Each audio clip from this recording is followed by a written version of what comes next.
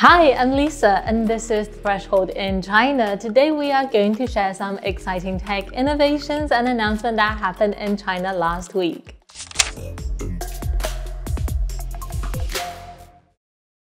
Chinese researchers used artificial intelligence to tackle one of the deadliest cancer types. Pancreatic cancer is often called the king of cancers because of its relatively low survival rates. Unfortunately, early symptoms can be vague, making it very difficult to detect and treat it at an early age, so the patients often get diagnosed at later stages. On the other hand, existing early screening tools for pancreatic cancer are generally poor in accuracy, which leads to many cases of misdiagnosed and unnecessary panic. Now, scientists from institutions including Alibaba Damo Academy have made a breakthrough in developing screening tools. Their AI model is called PANDA, which is short for Pancreatic Cancer Detection with Artificial Intelligence, and it enables large-scale early screening for pancreatic cancer by analyzing routine CT scans, which pinpoint pancreatic anomalies. Unlike expensive enhanced imaging, PANDA uses widely available non-contrast CT data. It applies deep learning to scrutinize texture and morphology within scans that humans would miss and goes on to identify lesions and classify disease stages. The team said the specificity of the early screening model reached 99.9%, meaning that there is only one false positive case in every 1,000 tests. Meanwhile, its sensitivity, that is its ability to detect pancreatic tumors, could reach 92.9%, beating the mean radiologist performance by 34.1%. Testing on over 50,000 patients, PANDA flagged 31 overlooked cases, including early-stage tumors. The researchers shared an example of patient C. Patient C's annual physical exams, including chest CT scans, has shown nothing abnormal. However, 7 months later, the patient's CT images were retrospectively evaluated using PANDA, which detected a 95% probability of a pancreatic tumor. After a multidisciplinary review, the medical team decided to record the patient for an MRI exam. And it was concerning, so the surgeon obtained consent from the patient and operated successfully. The lab results confirmed an early-stage pancreatic neuroendocrine tumor, the same disease that took the life of Steve Jobs, the co-founder of Apple. Patient C was the first actual case of this tumor that the study successfully detected with PANDA analysis. Beyond enhancing detection rates, PANDA also upgrades diagnostic quality to give patients the best odds. Apart from this, in October 2021, AI plus CT scans outperformed experienced physicians in early detections of esophageal cancer in terms of both sensitivity and specificity. The team's deep learning model also accurately defined 42 organs at risk from head and neck cancer, and that could help reduce complications from radiotherapy. This year, Damo Academy has continued announcing favorable results in their medical AI in recognizing and diagnosing various cancer types, such as liver tumor, gastric cancer, and beyond, demonstrating the technology's growing potential across diverse applications. While the AI model showed promise in detecting pancreatic cancer, the researchers cautioned that further evaluation is still needed before it could be widely adopted in clinical practice.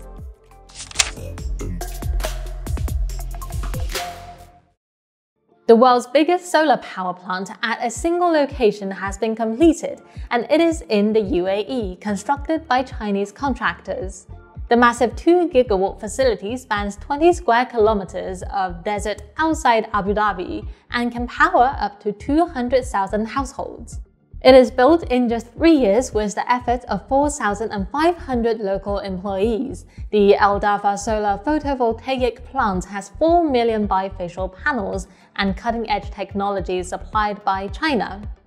It was developed under the UAE's Clean Energy Ambition and China's Belt and Road initiatives. Approximately 2.4 million tons of carbon dioxide is saved per year, which is equivalent to removing over 500,000 cars from the roads. By mid-November, the solar farm had already produced 3.6 billion kilowatt-hour of clean electricity. It was also expected to increase the proportion of clean energy in the Emirates' overall consumption to over 13%, which contributes to UAE's target of net zero emission by 2050. And it is also the world's most affordable solar power price ever, that is 1.3 US cents per unit. And this is just one of the BRI energy projects. According to reports, China has green development partnership with over 30 countries under its Belt and Road Infrastructure program.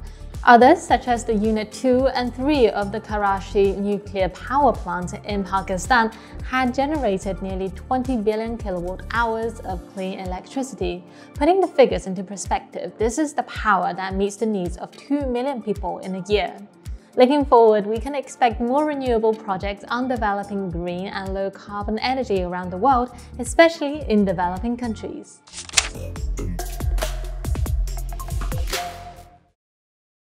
China is providing developing countries with agriculture monitoring capabilities through its advanced CropWatch system.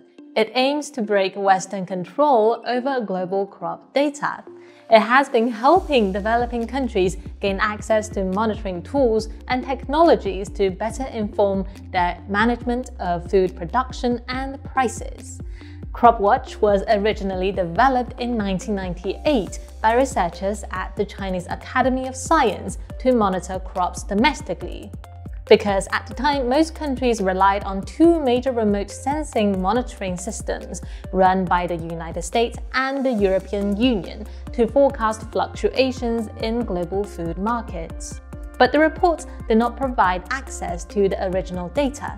So China developed CropWatch to have a more independent understanding of the domestic agricultural market.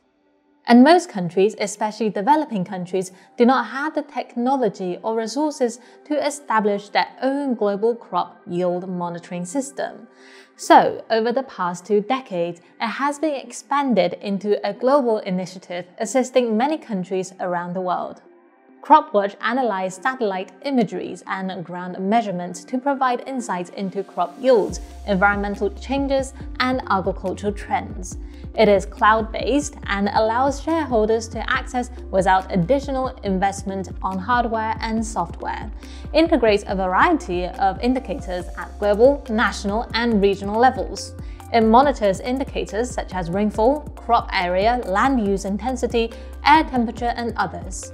It analyzes agricultural production and conditions in countries responsible for over 80% of the world's staple grain supply. More importantly, it is an open system that allows users to access transparent information. According to the United Nations Food and Agriculture Organization, FAO, the biggest advantage of the system is that it can be customized, allowing countries to generate different indicators based on their specific needs. The head of CropWatch, Wu Bingfang from the Chinese Academy of Science, emphasized that food security requires transparency of information. His team works with UN partners to provide personalized training and systems tailored to countries spanning Asia, Africa, and beyond. Mozambique had previously relied on agriculture monitoring mainly from other nations, but found CropWatch's customized system to be far more precise. It enabled monitoring down to regional administrative level within the country, and this has allowed Mozambique to issue monthly crop monitoring reports during rainy seasons. When the flood hit in 2019, local authorities had the data to coordinate disaster response. Similarly, in Mauritius, a country that imports about 75% of its food, this technology helped to predict climate shocks and global yield dynamics to reduce risk and uncertainties. Currently, CropWatch reports has been downloaded by stakeholders in over 173 countries. The FAO further emphasized that improving information access is crucial for mitigating distortions in the global food market, and CropWatch reduces fluctuations in the food market. And that is all for today's Threshold. We hope you like this new section on science, technology, and China. As usual, we welcome your feedback and thoughts.